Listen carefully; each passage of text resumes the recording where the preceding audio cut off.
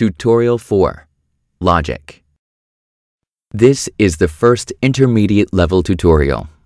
We will take our first steps into the world of logic. Let's start by loading MoFish 2. For those who didn't see the previous tutorials, MoFish 2 contains a single sprite called Animated Fish that has a swim animation and a room with an animated fish instance. Let's edit the animated fish sprite. So far, we have looked at the Canvas and Resources tabs. Let's enter the Logic tab. This tab has two basic editing areas: the top, which is used for adding events, and the bottom for adding actions. Events and actions are the building blocks for the event-driven concept of the studio. According to Wikipedia, we get a very complicated explanation. Event-based programming or event-driven programming is a programming paradigm in which the flow of the programming is determined by blah, blah, blah. Sounds complicated, but it's actually quite simple. Event-driven simply means we act in response to something that is happening. Some good examples are: when the player presses fire, shoot a bullet. When a bullet collides with an enemy, destroy the enemy. When all enemies have been killed, move to the next level. Defining sprite behavior in this way is very effective and is how the studio gives life to characters. Let's start by making the fish move left whenever we press the left key. We will start at the top with the events. Events are meant to answer the when question. When should the fish move? Browsing the list, you can see that there is a great variety of events, and we can't possibly go over all of them in the short time we have. I would therefore advise you to take advantage of the documentation and go over the events list independently when you have time. In our case, the answer to the when question is when a key is pressed, and we will therefore add a keypad event. The keypad event supports a few different options, but in our case, we will select Key Down. Click the left arrow and click OK. We have answered the when question. Now it's time to handle the what question. The answer to that question is we would like our fish to start moving left. We select the new Left Key Down event in the top panel. Let's move the filter text box in the lower panel and type speed. This filtered the actions list and leaves us with actions which have something to do with speed. We will now select the set speed action and surprisingly set the speed for our fish. The action may be added by either double-clicking it, dragging it to the right, or selecting it using your keyboard arrow keys and pressing enter. Personally, I find the keyboard keys to be the most comfortable.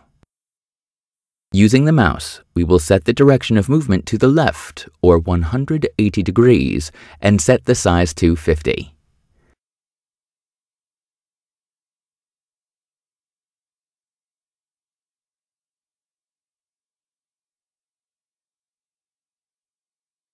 Let's run it in the simulator.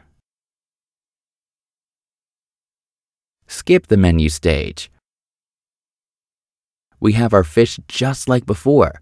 Now, let's press the left arrow keyboard key. As you can see, the fish started moving to the left. Letting go of the left key won't make the fish stop, and it will keep moving on until it leaves the screen and can no longer be seen. Let's close the simulator and go back to the logic screen.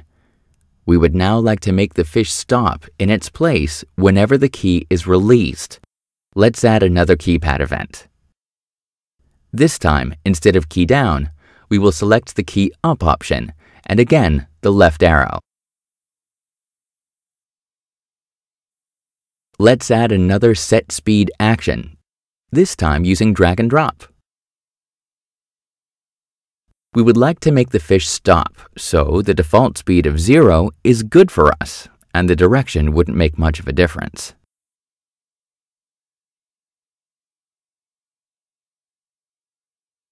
Let's run the game in the simulator once more. We press the left arrow keyboard key, and the fish moves left, Now I let go. Notice that the fish stopped moving. Pressing the left key again would restart the fish movement.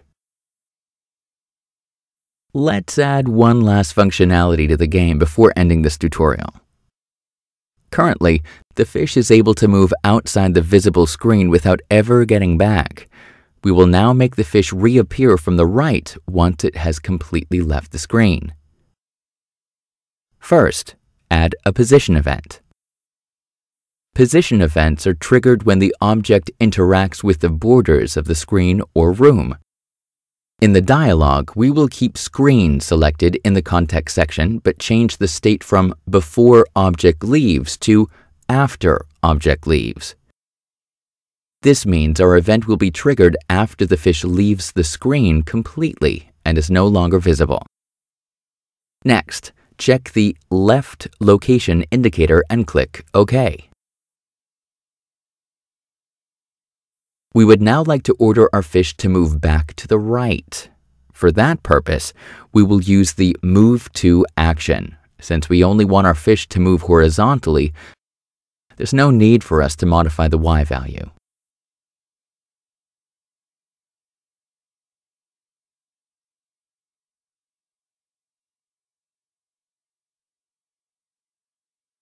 We will set the new X position to 480.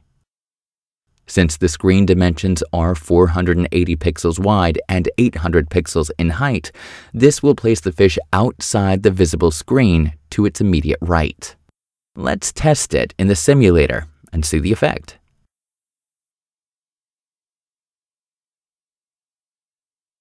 I'm pressing the left arrow keyboard key now.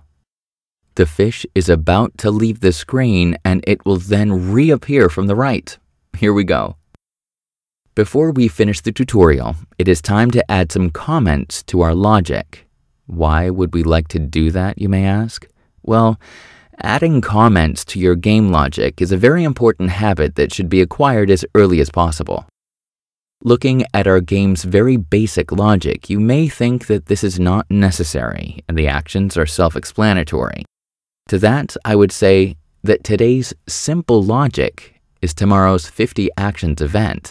And while things you write today may seem intuitive, you are less likely to remember what you meant in 2 weeks' time. In the Key Up event, we will select the first action and add a comment.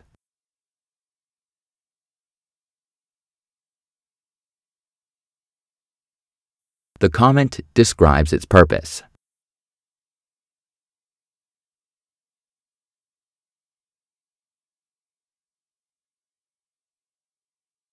Now, we will do the same thing in the second key event and the Move action in the Position event.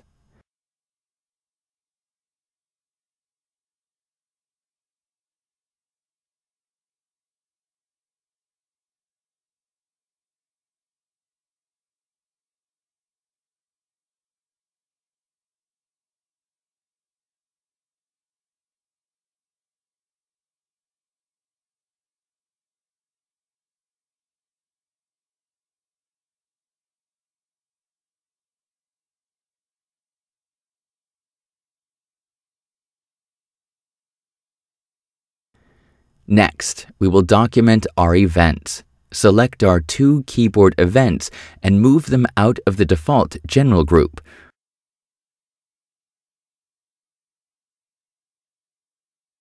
We will call the new group User Actions. Last, we will do the same with the Position event. We will put it in a category of its own and call it Fish Screen Movement.